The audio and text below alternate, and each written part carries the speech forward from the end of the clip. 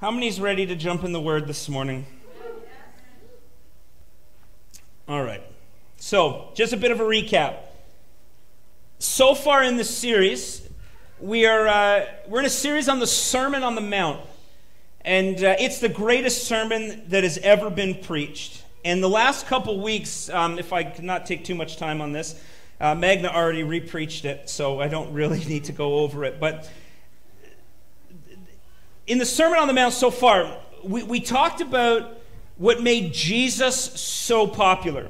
And we talked about what gave Jesus the authority that he needed to have. And in Hebrew, that word authority is called smika. Can you say that one more time? Smika. Right? In order to preach and teach your own yoke, your own interpretation of the Hebrew Scriptures, you had to have authority. And we unpacked what gave Jesus that smika to do and say the things that he did. And it makes the gospel make a lot more sense, because almost every time Jesus opened his mouth, the religious establishment got upset with him. And the reason is because he taught it a different way than they were indoctrinating everybody else. And we talked about how the Sermon on the Mount is Jesus' manifesto. And it's not just a manifesto for how we should act. Jesus actually goes right to the heart of it, and it's his manifesto on how we should think. And then we talked about what it looks like when we fail in that, both in our thoughts and in our actions, and how Jesus forgives the whole entire thing. Now, with that being said, I do promise us that we eventually will get into unpacking the Sermon on the Mount in detail with the Beatitudes and everything else. Struggled in kind of praying and preparing for the message this morning, because I just wanted to get right into the Beatitudes. And then for whatever reason on Monday morning, and the more I prayed, the more I sensed make the Sermon on the Mount come alive. And then I thought, Lord, I don't know if these people are tracking with me, if this is too much, maybe. And he's like, no, you really need to. And then everything was confirmed when Mary came into the office, and when I got an email. So Jacqueline and Mary kind of confirmed, because they're heading up this 10 days of prayer. And so I thought, well, prayer has a big thing to do with the Sermon on the Mount. We actually need to talk about that before we actually... Morning, I'm not asking permission, but I'll be polite. If I could have some permission to unpack a few more Hebraic culture and context in what Jesus preached, are you guys going to be okay with that? Okay, this involves more Paleo-Hebrew. Are we okay with the Paleo-Hebrew? Okay, so last week, moving from a belief in Jesus Christ to putting our faith in Jesus Christ. But I almost did the message a disservice, because I didn't talk about how that happens. Around what helps us move from belief to putting our faith in Jesus. Like if we were to ask a first century rabbi, what does it mean to put your faith in the Messiah? They would give us this kind of Fiddler on the Roof response. How many is familiar with the old musical from, like, I don't know, the 40s or 30s or 20s? A Fiddler on the Roof. If you were to ask a first century rabbi, how do I put my faith in the Messiah? They would say, Tefillah, Teshuvah, Tzedakah. Can you say that this morning? Tefillah, Teshuvah, Tzedakah. Let's say it again. Tefillah, Teshuvah, Tzedakah. One more time. Tefillah, Teshuvah, Tzedakah. Let's put it together really fast and pretend we're Hebrew. Tefillah, Teshuvah, Tzedakah. All right, try it again. Tefillah, Teshuvah, Tzedakah. Right, the Fiddler on the Roof. Tefillah, Teshuvah, Tzedakah. When Paul wrote, you can put up the slide, Jeff, Ephesians chapter 2, verse 8, he says, for it is by grace that you have been saved through faith, and this is not from yourselves. It is a gift from God. In his mind, as a first century rabbi, Paul would have been thinking Tefillah, Teshuvah, Tzedakah. Now today is the practical application for last week. And to do that, let's learn some Paleo-Hebrew. If you missed last week and you never got to tune in online, Paleo-Hebrew, basically, every single letter in the Hebrew alphabet, they represent concepts. Am I walking around too much, Jeff? Okay, they represent concepts, they represent numbers, they have pictures that coincide with each letter. And then each letter has a figurative meaning and a literal meaning. And so when we put everything that we know about the Hebrew language together and we break it down into its letters, what the Paleo-Hebrew does is it creates like a mini movie or a comic strip meaning for the said word. So that's Paleo-Hebrew. We'll go on to the next slide, Jeff. We're really working on trying to get those online to see the slides, and I don't have my clicker, so you're going to hear me pick on Jeff a lot today. I'm not angry at Jeff. It's not like he's slacking there in the back. You know, it's just I have to let him know when the next slide is. So the first step is Tefillah. Say that one more time. Tefillah. Say it again. Tefillah means call on the name of the Lord. And it originally carried this understanding of attachment or binding together. But over time, it took on the meaning for prayer. And tefillah is first mentioned in Genesis chapter 4, verse 26. Next slide. It says, Seth also had a son, and he began to call on the name of the Lord. They began to tefillah. See, the context of Genesis 4, verse 26 is to show us the difference between Cain's lineage and Seth's lineage. Now, you got to remember, everybody knows the story of Cain and Abel, right? Cain got jealous at his brother Abel's offering, and so he went out in the field and he smoked him in the head with a rock and he killed him. And then it went from that all the way to his great-great-great-grandson Lamech. He ended up killing somebody else, but he just didn't kill him and then leave him to rot in the dirt. He killed him, and then the Bible says that he bragged about what he did. And now that is from Cain's line. That is what happens when we don't follow the Lord. And then Adam and Eve had another son, right? His name was Seth. And the Bible says that his descendants, they bound and they attached themselves to God by calling on the name of the Lord. Now, tefillah has 3 letters. Next slide. We're going to go through the first 2. And I actually took the hieroglyph, the picture. Last week I put a modern twist on it. This week, and entered the temple from the east. Right, the temple, when they built it, it faced east, and then from the east side there was a river that flowed east of it. They prophesied that Messiah would come from the east. Now here's where it gets really, really tricky. Good things from God come from the east, but traveling east was always bad. When Cain was exiled, he went east, right, to the land of Nod after he murdered his brother Abel. People traveled east when they went and built the Tower of Babel. When Abraham and Lot went their own separate ways, the Bible says that Lot traveled east to Sodom and Gomorrah. And when there was the exile, the tribe of Judah, they were exiled to Babylon, and Babylon was in the east. So we could say this a couple different ways. One way is that if good things from God flow east to west, then it's best to flow east to west with them. Don't go against the rhythm of the kingdom. Run with the rhythm of the kingdom in the same direction. In other words, when we're getting in our vehicle, you just drove across Canada, you know this. If you're driving west and into the wind, you're paying a whole lot more gas on your mileage than if you're heading east and going back with the wind at your back. See, Resh and Kof and Tefillah here, it's a huge play on words established in the Paleo-Hebrew language 2,000 years before Jesus was born. Prayer is about turning our head and looking towards the sun. Does that make sense? It gets even better.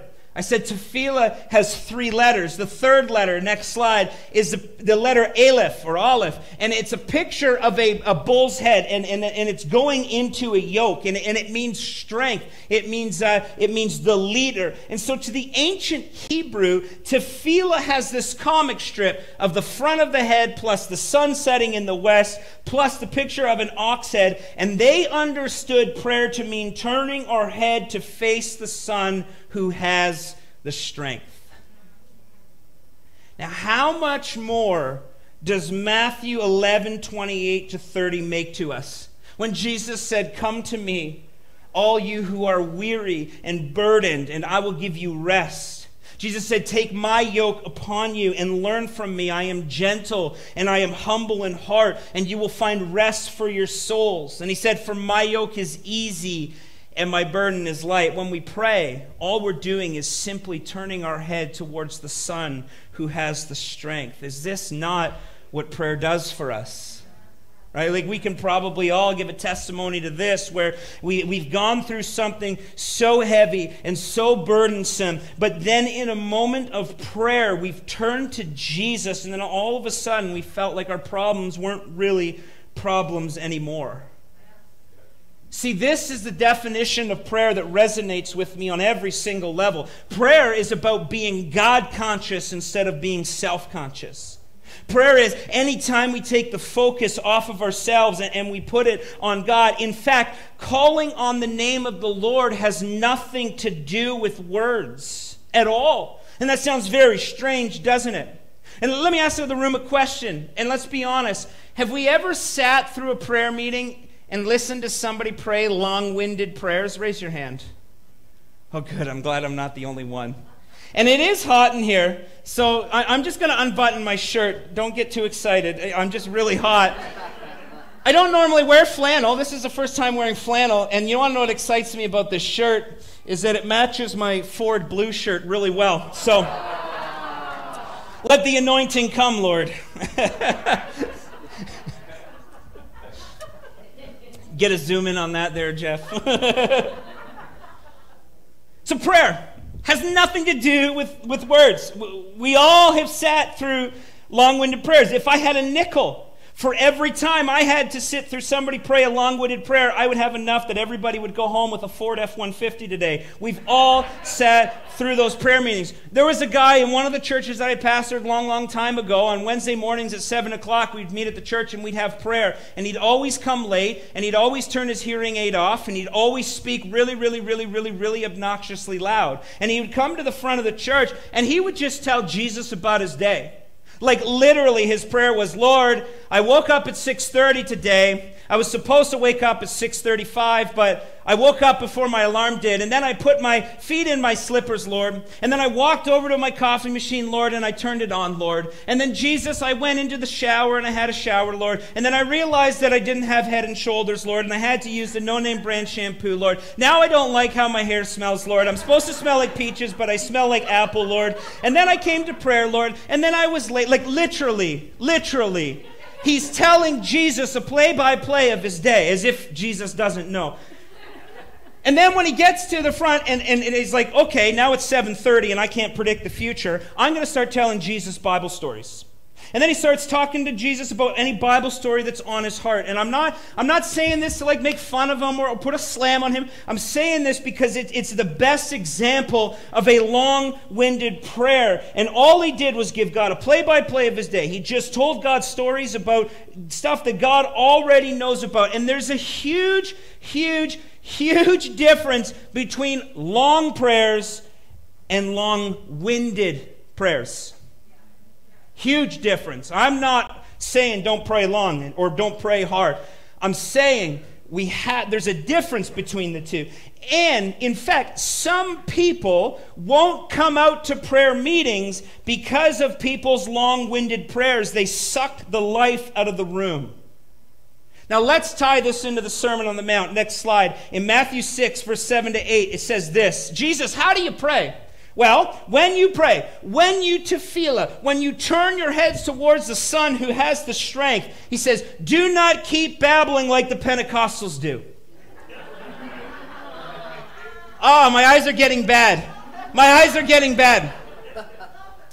Do not keep babbling. It's another P word. Like the pagans. Ooh, for they think they'll be heard because of many words. Jesus said, in case you didn't get the memo, guys, don't be like them. For your Father knows what you need before you ask him. Read that again. Jesus said long-winded prayers don't make us more spiritual, they make us more pagan. You still love me?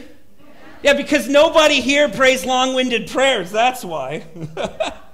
See, the word here for babbling, like the pagans, it's a Greek word, and it's called batologeo. Can you say that? Batologeo. It literally means chatter. It means long-winded. It means to utter empty words. It means to stammer or to repeat yourself. In other words, Jesus is saying when you go to call on the name of the Lord, we need to think about what we are actually saying. See, prayers is not about counting beads. It's not about reciting mantras. It's not an incantation. It's not a magical formula. It's not saying the right thing the right way at the right amount of time. We know this because the longest public prayer that Jesus ever prayed, it takes less than 15 seconds to read, which means that it took Jesus even less time to speak it. Yet Scripture tells us over and over and over and over again that Jesus went off to pray. Right? He woke up early to pray. We read that in Mark chapter 1. In Matthew 14, he stayed up late to pray. In Luke 6, he climbed mountains to pray. And then again in Luke 6, he pulled an all-nighter to pray. In Luke 22, the Bible says that he withdrew from the crowds in order to go and pray. My question is what did Jesus say during those hours of prayer? When we read about where he was led into the desert to pray and fast and be tempted by Satan for 40 days, my question is, what on earth do you pray for 40 days and 40 nights straight? Next slide. Martin Luther was famous for saying that I have so much to do today that I shall spend the first 3 hours in prayer. And I appreciate his piety, but honestly, who has that kind of time? 1 Thessalonians 5:17, next slide, says, pray continually. How do we do that? I used to think that not being able to pray for 3 hours straight made me unspiritual. And I used to think that not being able to pray for 3 hours straight made me less of a pastor. And there was a moment in my life where I would actually allow the enemy to start throwing darts at me, and I start believing the lies and believing the accusations, and I would start to feel guilty about not being able to pray for 3 hours straight. And that was until I came to this understanding that people who can pray for 3 hours straight and not be long-winded and not get bored and not get distracted, those people have a unique gift from the Holy Spirit, and it's called intercession. And I don't have that gift. Now, that doesn't mean that I don't pray. It doesn't mean that I don't strive to push myself to pray, harder or longer or more each and every day. It just means that because I'm not gifted with that gift, I have to rely on the rest of the body of Christ who is gifted with that gift, and I have to learn to partner and work with them and use that in the kingdom sense to build the church, to move it forward. Listen, God is not always going to speak to me as the pastor for something. Sometimes he's going to use Magna through a prophetic word. Sometimes he's going to use Mary with the gift of intercession and say, Pastor, while you were preaching, this was going on, and I think there's something to it, and I just want to let you know that I'm getting our intercessors to pray into that. I don't know what that means, but I trust her because she's using her gift, and we have to learn to work together. It doesn't mean she's better than me or I'm better than her. It just means God speaks to us in different ways. And he's got to do it in 30 seconds or less with me because of my attention. Not to put him in a box, but we have to work together. Right? But the scripture here says pray continually. It doesn't say, to the intercessors of the church, pray continually. This is speaking to everybody. We are all encouraged to pray continually, not just the intercessors. Again, same question. How on earth do we do that? Because for a guy who isn't gifted with intercession, that sounds daunting. I got up and I said, hey, we're having 10 days of prayer. And if you're not an intercessor, you're like, oh my gosh, are we in heaven or hell? What is going on? Right? Because we're gifted differently. How are we going to pray for 10 days? We have 40 hours to work this week. Our kids went back to school that is so stressful on so many families. We have families that we have to raise. We have a church that needs us to serve in. We have a community out there that needs us to serve them. We have multiple other obligations. Life gets busy. we're all tired. How do we pray continually when we can't even think of enough words or even keep focus through our distractions? How do we pray continually when the Bible tells us in Romans 8 that when we can't find the words to think or say, that the Holy Spirit has to intercede with groanings on our behalf when we can't find the right words? And the answer to those questions is simple. All we have to do is simply turn our heads toward the Son who has the strength. Prayer is this pursuit of being completely God-conscious. And then from there, we speak and do what the Holy Spirit is doing, no matter how mundane or monotonous or exciting it is. If we can just take a moment to become aware of the presence of God, it will change everything. Now, I don't know if I ruined your concept of prayer or I really encouraged you today, but for me, this is the most biblical, it's the most fulfilling, it's the most least burdensome definition of prayer that I know. And it's been that way since mankind first started to call on the name of the Lord way back in Genesis 4, chapter 6. So one more time, can we say Tefillah? And this coffee is kicking in, praise the Lord. Tefillah. The second step is Teshuvah. We'll go on the next slide, please, Jen. Or Jeff. I don't know who's back there now. Everything's going blurry. Jen, rock star. Teshuvah is the next step. It means change our thinking or change the way that we view things. Teshuvah is also an exile term. We read this a lot in the prophets. It means return. When the Hebrew people found themselves in slavery, the prophets would speak out. They would yell out, Teshuvah, return. Return to this kingdom that's waiting over here for you. Teshuvah is also the Hebrew word for repentance.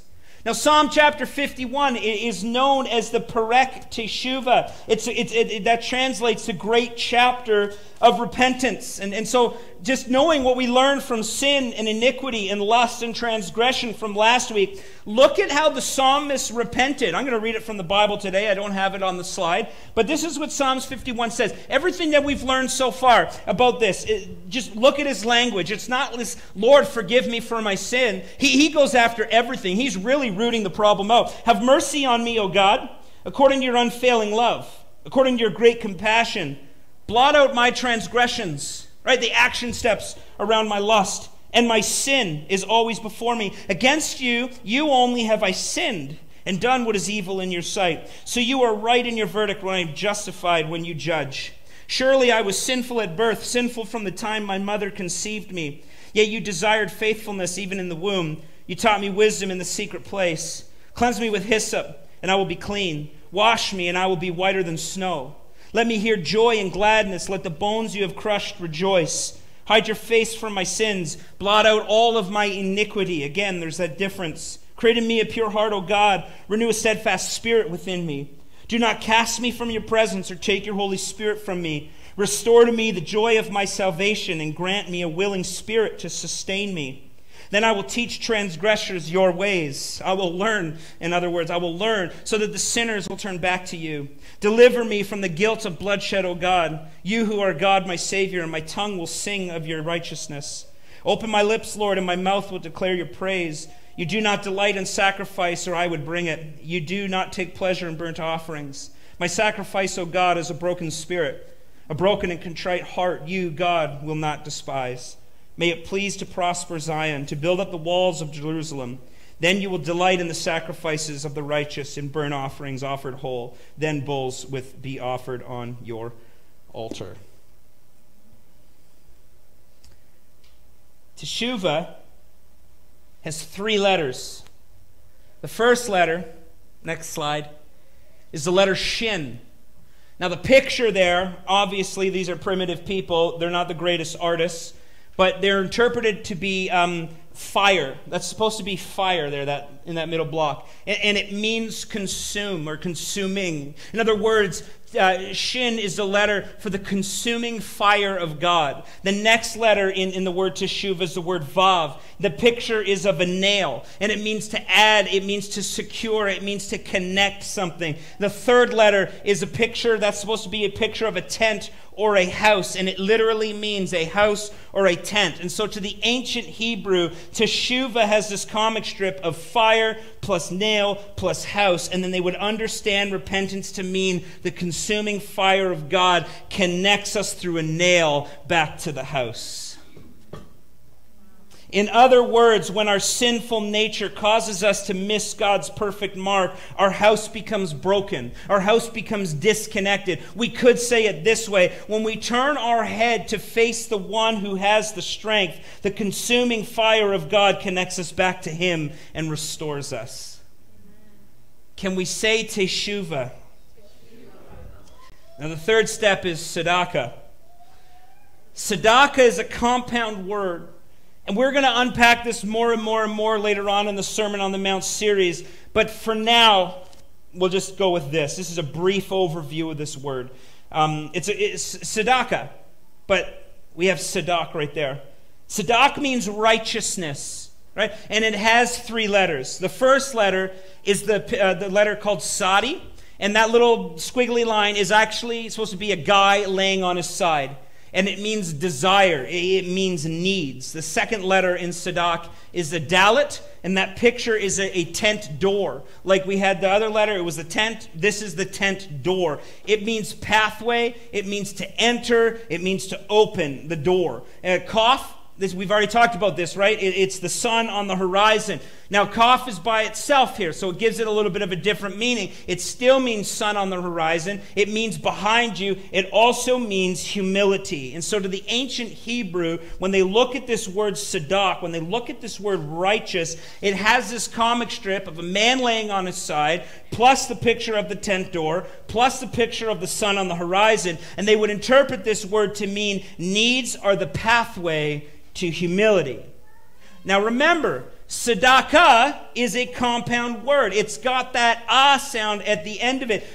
We see this a lot in Hebrew culture when it's the letter of grace, right? So Abram went to Abraham, right? Every time we hear that ha sound in Hebrew, it basically means God's grace has touched your life and there's going to be a notable change because of it. So the first 3 letters in Tzedakah are the same, but it's Tzedakah. There's that ha sound at the end. And so the 4th picture is the letter hey. And it's a picture literally of a man standing there with his arms raised. And this letter is interpreted to mean reveal or behold. It means let wind in. It also means to let the Spirit in. So Tzedakah is the Hebrew word for righteousness. And since the Paleo-Hebrew translates it as needs are the pathway to humility, then Tzedakah means needs are the pathway to humility revealed.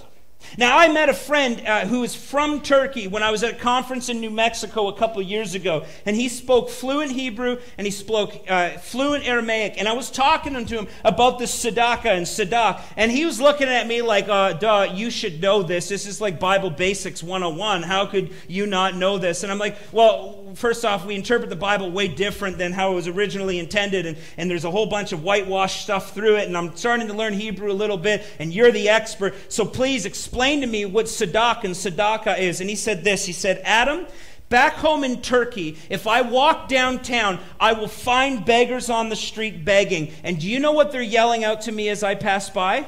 They yell out, Tzedakah. Tzedakah, Tzedakah. That's what they yell out. When begging for food, the poor people will yell out, show me your righteousness.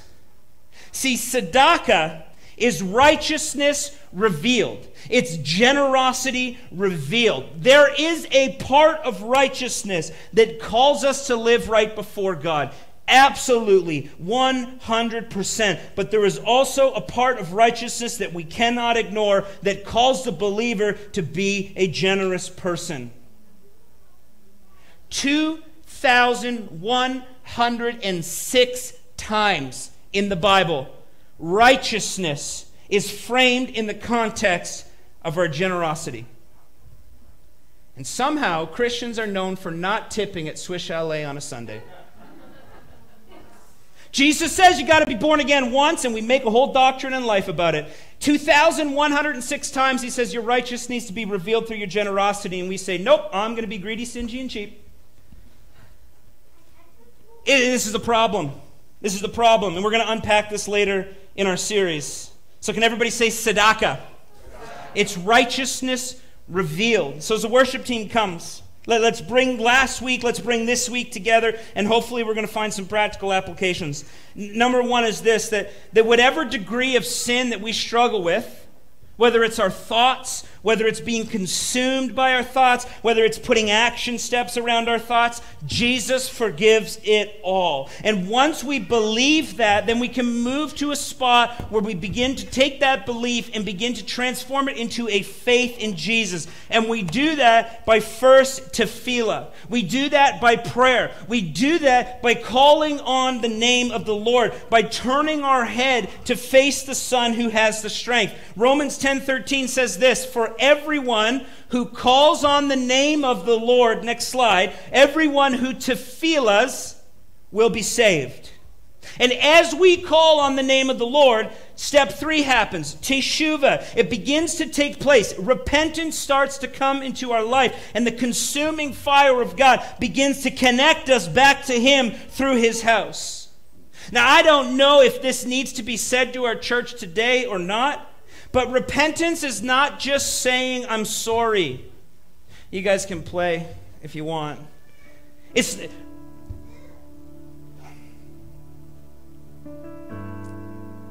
Repentance is not just lip action.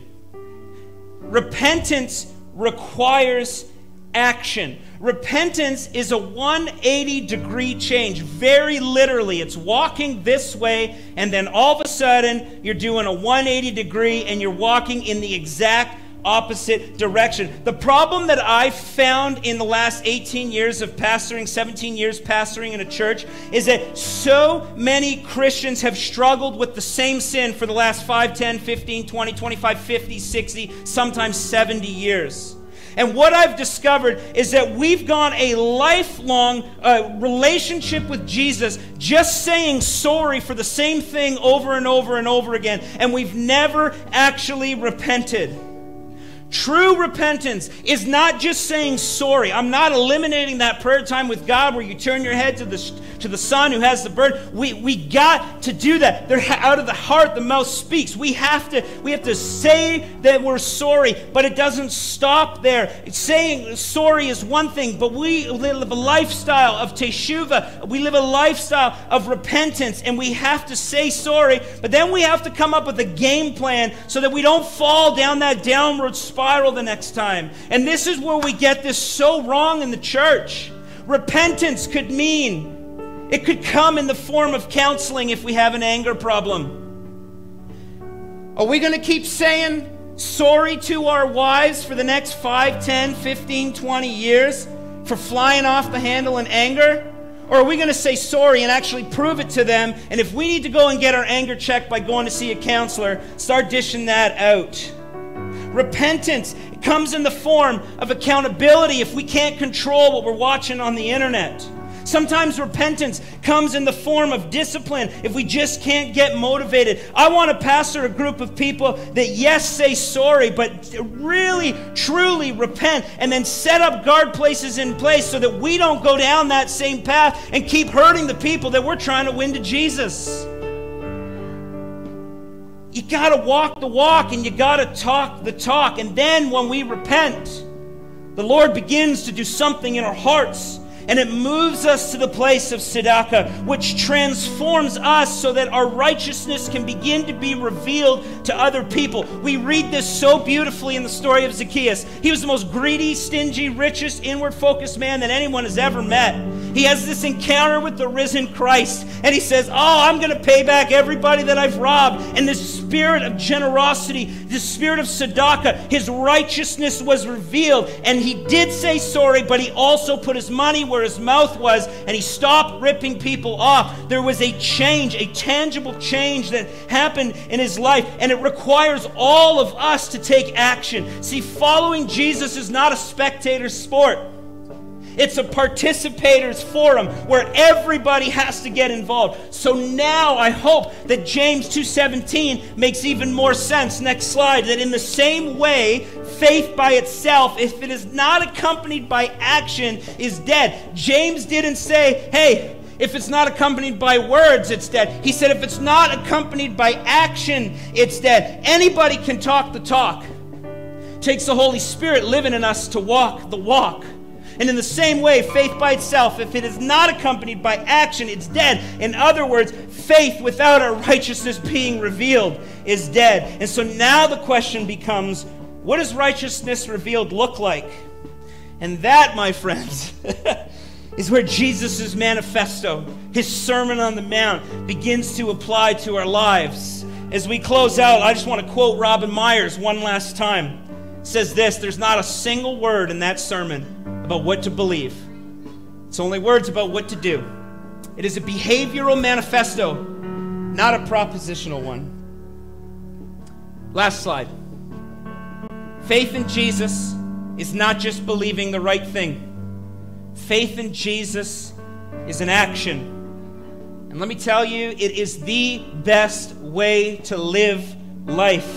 And it's built around Tefillah, Teshuvah, Tzedakah. And this is a daily thing. And I love these Hebraic concepts, and I wanted to unpack them with my church family today because this isn't just about saying a magic prayer and then going to go to heaven one day. These are concepts that enable us to say every single day that we can pick up our cross and follow Him. That every single day when the going gets tough and the tough gets going, that we can turn our head to the one who has the strength to bear our burdens. That every day we can repent and He'll restore us back to Him. And every day, with God's help, our righteousness can be revealed to those around us. So can we say one last time this morning, Tefillah, Teshuvah, Tzedakah.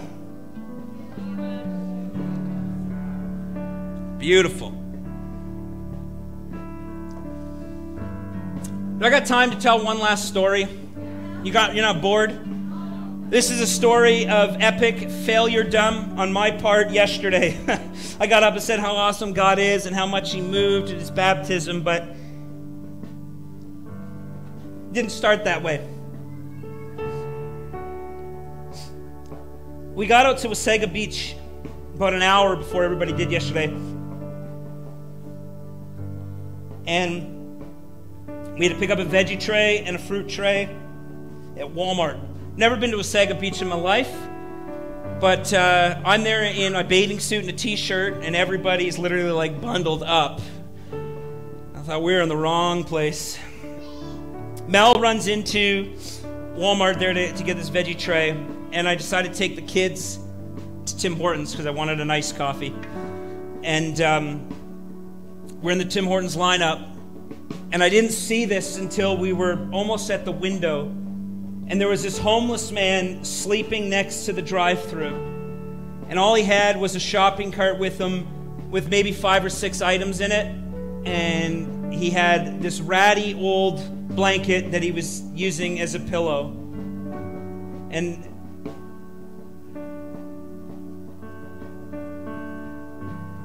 I said out loud, man, we're at Walmart. We should probably go get the guy's sleeping bag. And then I'm like, we're in the drive-thru at Tim Hortons. I could ask the person at the window, hey, just throw in a $20 gift card, and I could hop out and just give it to the guy and go. But I didn't do it. The reason why I didn't do it is because there was this sense in me that I'm like, oh, I'm an hour early, but I have to be an hour early, otherwise I'm going to be late. And my son is in the back seat of the truck. And we see this guy, and he's sleeping with all of his belongings in a cart. And here my wife and I are complaining that our kitchen's not big enough in the new house that we bought. And my son says, Dad, we got to do something about it. And I said to him, yeah, Jack, you're absolutely right, buddy. Don't ever lose that heart. But I said, there's nothing we can do right now. If we see somebody later on, we'll do something. We'll do something. I promise we'll do something. But Dad, he doesn't have a pillow. He doesn't have a blanket. Can we go back? Can we do something? And We just drove off, went to the baptism. And I felt like I needed to tell that story today because some people think pastors are perfect. I'm not that pastor. I do not have this all together. Every time I get up to preach, you need to know that I'm preaching to myself. When I preach, I try to preach best case scenario. I try to preach from where God is leading me on in my walk with Him. And I don't have this Tzedakah thing perfect.